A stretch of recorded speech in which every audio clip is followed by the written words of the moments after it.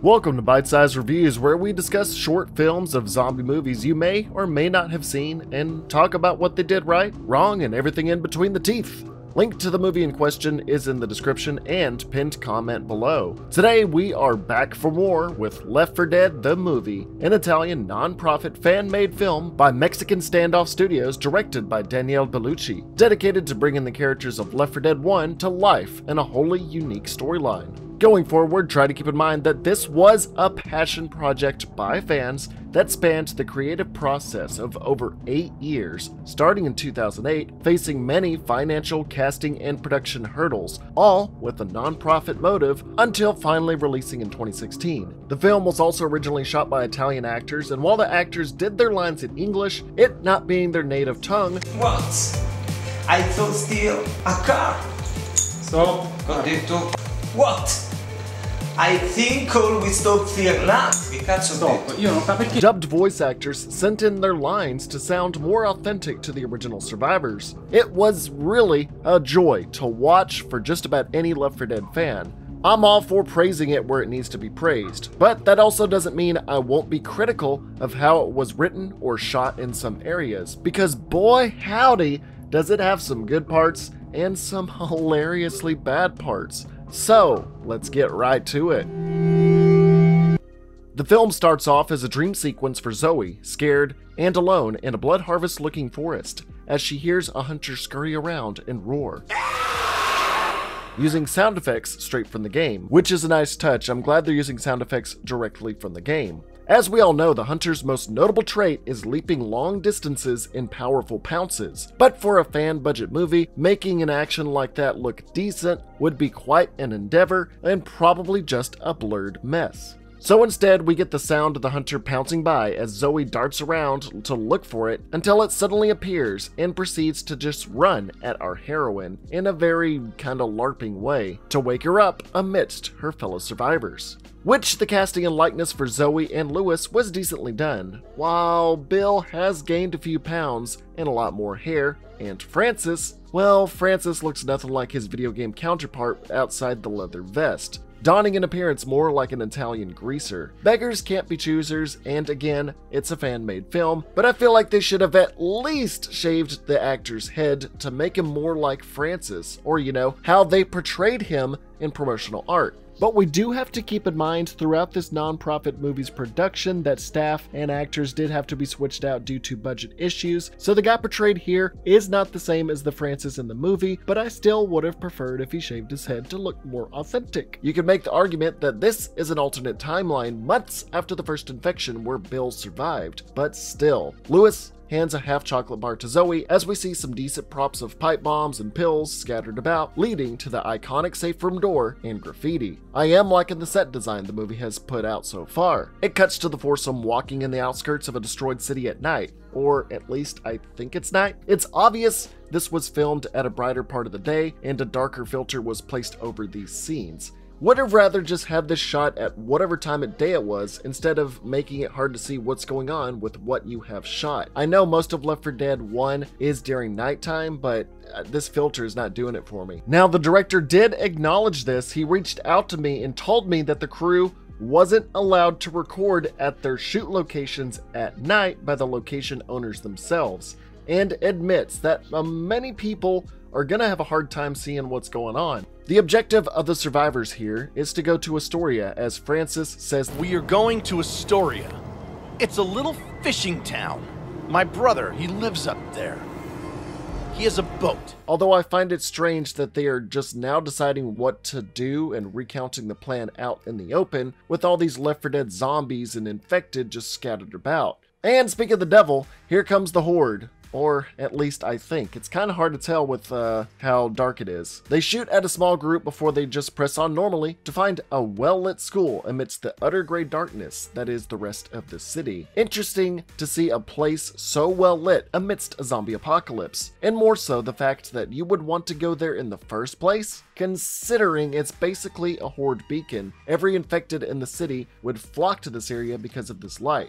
We then get to the title card. Copyright Dead Meat Incorporated. So, this is the survivors months after the green flu outbreak in an alternate timeline, since we get a flashback dating back a few months. The first of which, of course, is Zoey, whose canonical backstory was being a college student who spent most of her time watching horror movies, so they at least stuck to their source material, and I do appreciate them having Night of the Living Dead playing with Army of Darkness and Dawn of the Dead posters on the walls. Although I do find it cheeseball that we get a hooded dude, that turns out to be her boyfriend, sneaking in her window to feign the whole Hunter-Zoey dynamic this movie likes to put up there for a little bit. She stuffs her stalker boyfriend in the cupboard as her father comes in to say he is leaving to take her mother to the hospital and is just going to leave Zoey at home by herself. I do appreciate at least a slight reference to Zoey's canonical backstory from the comics of her mom being infected, but I would much rather have had what the comics had provided, where the stranger comes in, bites the mom, mom gets infected, mom bites dad, and having the gripping choice of Zoey having to mercifully kill her dad.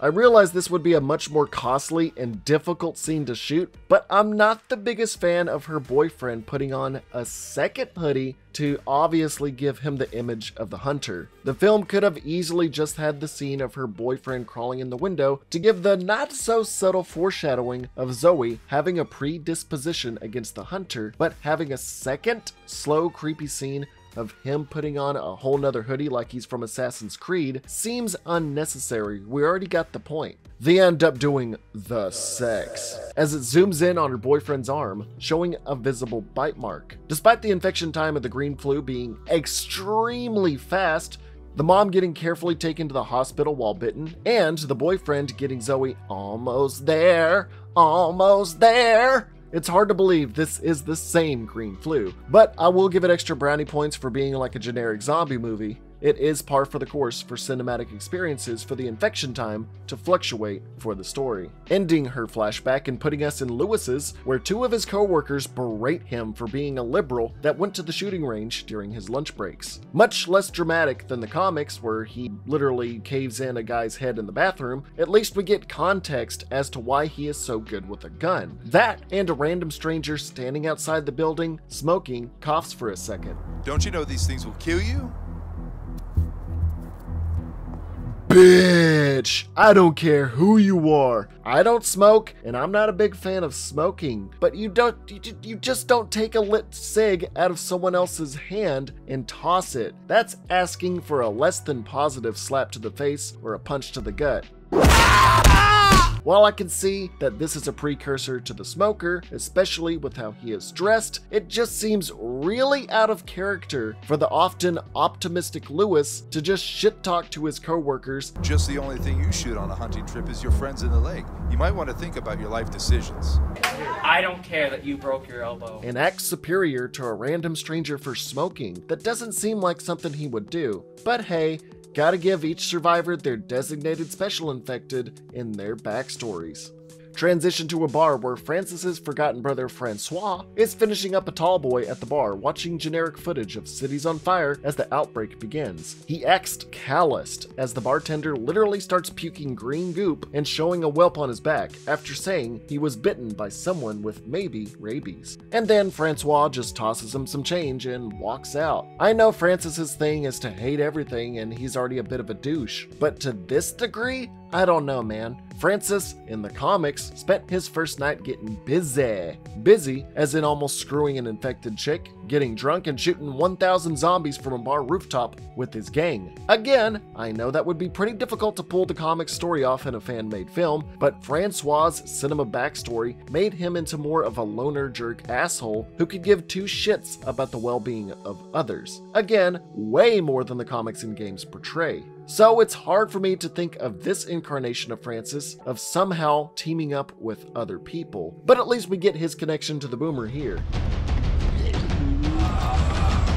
I do really appreciate how we can see the backstories of the special infected as well and who they were before turning. And last but not least, Bill is at his home shaving and gets the "I've been waiting for this day my whole life" moment while his old-timey radio broadcasts the pandemic. This time around, no special infected for old Bill. And just to compare to the comics once again, he was hospitalized and while falling asleep by anesthesia is able to fight and kill numerous infected with nothing but his hospital gown and grit. a far cry for our more portly Bill just chilling at home. Overall, while the renditions of our classic 4 survivors aren't quite up to snuff with the originals in their comic backstories, it was still a decent effort to see what they can come of together. I am enjoying the live-action versions of our survivors. Back in the present, the 4 survivors talk about their old schools in the dark and decide getting inside to use the still active radio tower is the best course of action. Now that does sound like something the survivors of the video games would do. Francis shoots the locked gate open, causing an alarm to go off to give us the ever-famous "The Horde is coming." The action is fairly decent as gunshots fly and infected hit the floor. A hunter creeping around, growling slyfully, nibbles at Francois' ankle-wankles only to get absolutely blasted. To call back to her past, Zoey lines up the final shot on the hunter, acting reluctant to do so for a second and then just pops him. While neat to have that come full circle, this definitely wouldn't have been the first hunter she has gunned down at this point, so I don't know why she was hesitating. A new survivor appears above them, attempting to flee as the survivors chase after him. In a death toll church guy-esque fashion, the random survivor refuses to open the door for them, fearing they may be infected. As the horde is rapidly approaching them, the stranger wants proof that they aren't infected, and gives them a question only uninfected people would know. And it's nothing too hard, just the question of... Okay, then tell me, who won the World Series in '71? Okay, he even brings up that he was there as a kid? I don't understand why such a niche answer was needed for such a stressful situation. It's not even comical, just kinda random. And the fact that Zoey knew the answer out of all of them seemed out of place, as I don't remember her being too knowledgeable of baseball in the World Series. But hey, it's just something there so they can prove they're not infected. The stranger, now known as the school principal, Principal Gordon, lets them in and gives them a tour around, showing how well supplied and fortified the place is. But the Left 4 Dead fan in me keeps thinking, how the hell have the infected not torn this place open by now? But I'm being a little too critical, I'm sorry. The principal goes over the shit he has been through and goes to his office while the foursome head to the infirmary to patch up Francois, who has a nasty bite mark on his shin. Bill then delivers a line that made me chuckle a bit. Hold still while I heal ya. That's a great reference to the game. Zoey has her moment in the restroom to reflect. Get what I did there? And then she has time to wash the blood off her hands. Don't judge me, just bringing up pretty common cinematic visualizations. Lewis skims the infirmary and dives into the 2009 meme rabbit hole. Pills here! Pills here! Pills here! Pills here! We cut back to Zoey rummaging through a classroom to find a squeaky gnome, a reference to Noam Chomsky, who recently was sent to space.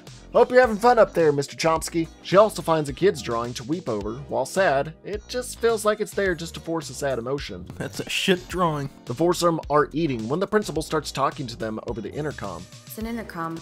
Yes, Zoey, the intercom.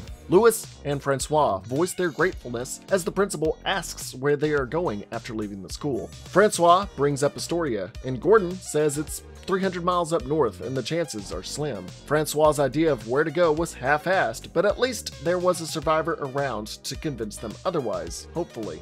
Especially since this one school apparently has a functioning radio tower to try and call for help. As they start to plan over the intercom, Francois puts a burrito in the microwave, which overloads the power grid, turning off the electricity, which funnily enough only happens after the survivors arrive. Perfect timing for this Deus Ex Machina moment. Even more luckily, this school has a backup generator that powers the radio tower, and they say it won't last long. Because we need to hurry up things and have some rising action. They rendezvous with the principal and begin heading to the church, while the principal walks away with a devilish smile. I wonder if he has any bad intentions. A few common infected growl like hunters despite not repping the hoodie.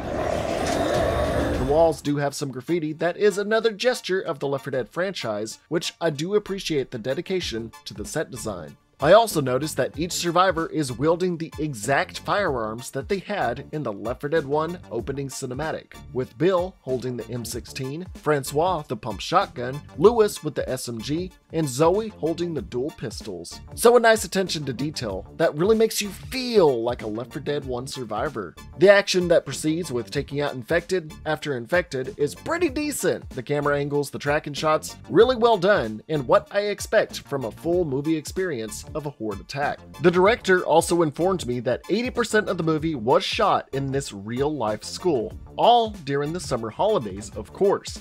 But that didn't stop a cleaning lady from walking in and seeing what was basically a bunch of dead and bloody bodies and blood on the floor in the hallways, causing her to break down and cry. That poor woman. But hey, if it's making someone cry when they walk in, you're doing a good job. This is topped off with the atmosphere suddenly darkening and becoming quieter as they hear a witch weeping down the hall. It genuinely is a damn creepy shot as we see the darkened outline of the witch's frame, her eyes reddened, until she attacks, giving out a disturbing scream.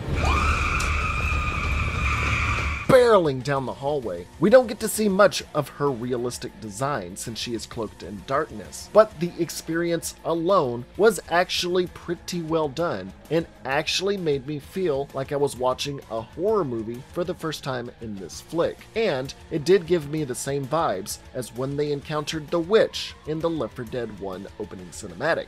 With the Wicked Witch dead, the survivors progress to the church, which is right outside the radio station, where Louis and Zoe, uncharacteristically, begin to argue religion as they stare at the cross-bound Jesus statue. Despite them having already been through a church in death toll, they decide, hey, let's have Louis say God is dead, while Zoe says, no, he is real, and we are humanity's saviors. We are the chosen protectors of humanity.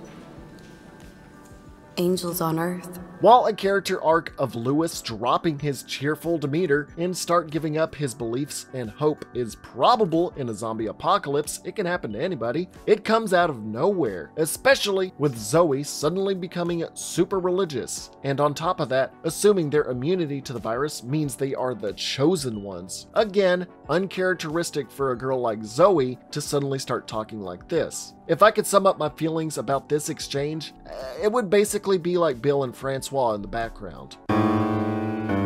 As Zoe says an angel is looking over her, a decent-looking CGI smoker wraps her up and pulls her away. While her getting pulled away is a bit Sci-Fi Channel looking, the POV shot of Zoe being pulled away is handled well and shows how quick to act they are. Although I gotta ask, how did they not hear the smoker just chilling in the door, considering how much they cough in the games and how loud they are? Also, I'm surprised they didn't give Louis the killing shot on the smoker since its pre-infection counterpart was in his backstory. You'd think the smoker would want to get revenge on Louis for taking his cigarette. They find bloody drag marks leading into a room that the principal said to not go into before they had left. So of course, the three youngins vote to go inside, with Grandpa Bill basically saying, "Oh, you darn millennials wanting to know the truth about horrible atrocities. Fine." They look inside and find the entire school staff bloodied and beaten to death, but not as zombies. They come to the conclusion that they were killed by a baseball bat. And who else wields a baseball bat all willy-nilly in a zombie apocalypse around here?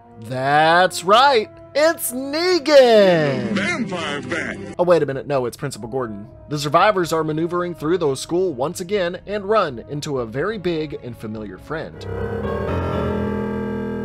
While I'm happy to see the boomer, something just seemed off about his face. Maybe it's the nose being too dorky or something, but its less than menacing waddle towards them without actually vomiting or posing a threat kinda just had me breathing out my nose at its presence and having wanted more out of it, wanting to see it puke on someone, you know, its trademark attack. Francois, however, does step up to the plate and kill his backstory special infected, with the preceding explosion splatting the cameraman, but not visually or physically on the survivors, which, you know, direct boomer bile making contact with non-infected survivors is what summons a horde. But I guess it wasn't in the budget to Nickelodeon slime the survivors or their outfits, so we'll have to make do with the cameraman getting boomed. Either way, a horde starts to swarm in as Zoey chucks a pipe bomb, which is another callback to the Left 4 Dead trailer that I do appreciate. And also there is a comical outtake where the actor for Zoey, when throwing the pipe bomb, accidentally beans the hell out of a cameraman.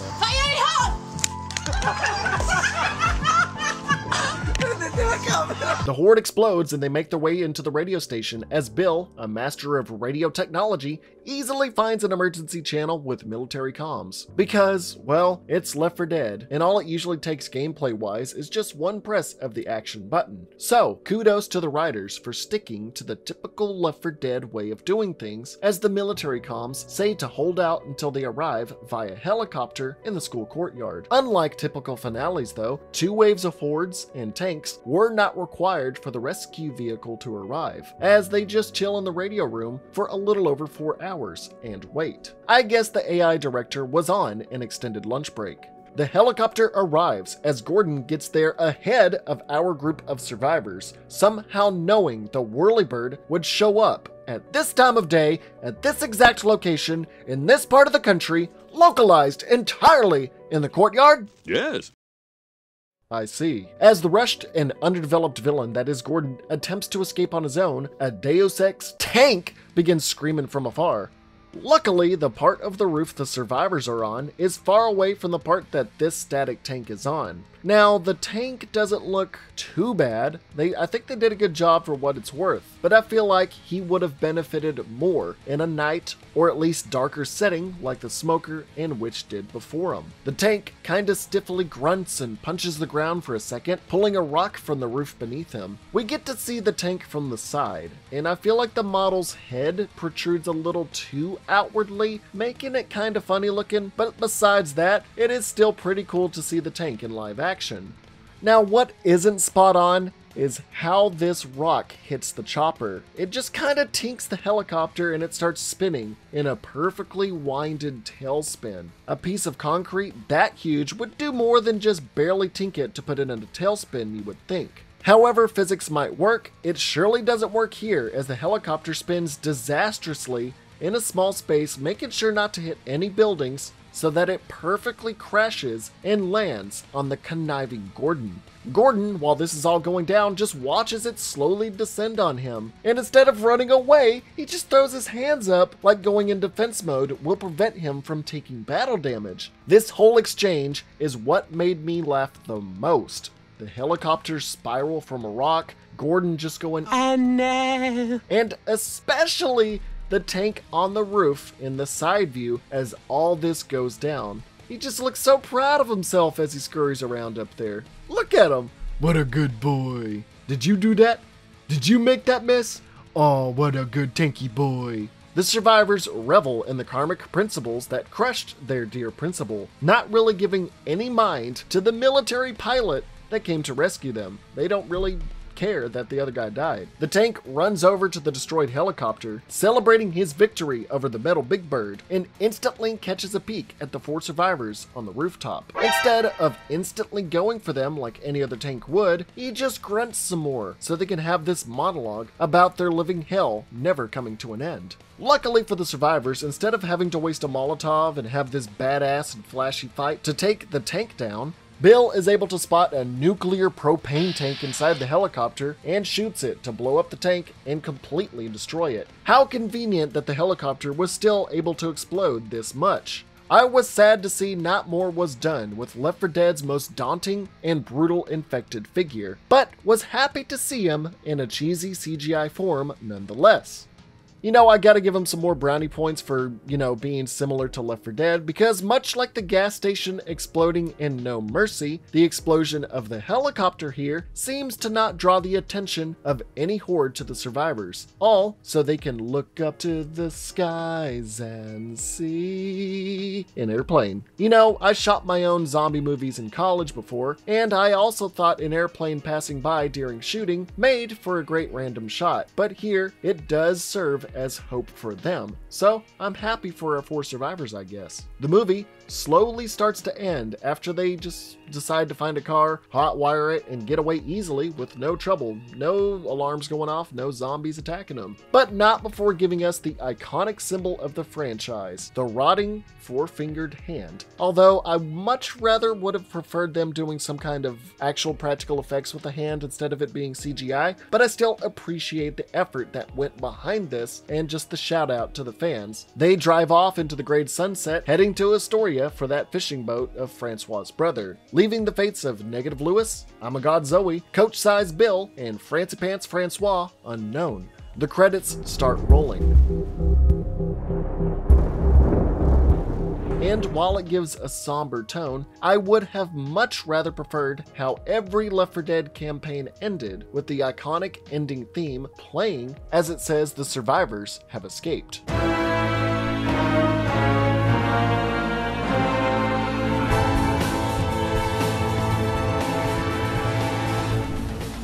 And then showing the actual names of the actors and who they played first. And instead of saying directed by Daniele Bellucci, could have gone with Daniele Bellucci as the director to really push that Left 4 Dead vibe and just bring up the whole fact of the director being an integral part of the games, considering how much they used Left 4 Dead sound bites and motifs so frequently up until this point. Despite some stark and nitpicking criticisms, I still love this film. I love the amount of effort and love and passion put into it, for its cheesiness and its effects, to its Easter eggs and tributes to the fans, to its cornball acting and storytelling. While a majority of the scenes outside at night are somewhat of a pain to watch due to how unnecessarily dark they forced it to be, the action sequences we got were a delight, and the character interactions weren't so bad. Although there were some parts of the backstories that could have definitely used some revisions in the writing process. It was a film with 8 years of fan-created passion that built this all together with support by the Left 4 Dead community. And I highly recommend giving Mexican Standoff's Left 4 Dead the movie at least one watch through as a fan of Left 4 Dead or even horror or zombies in general. And they have voiced that if they had a bigger and proper budget today, they would easily seek to remaster this movie, but are still happy with their final product as it is, and are still ecstatic to this day, with the general response being Left 4 Dead fans simply enjoying a good flick. And they delivered.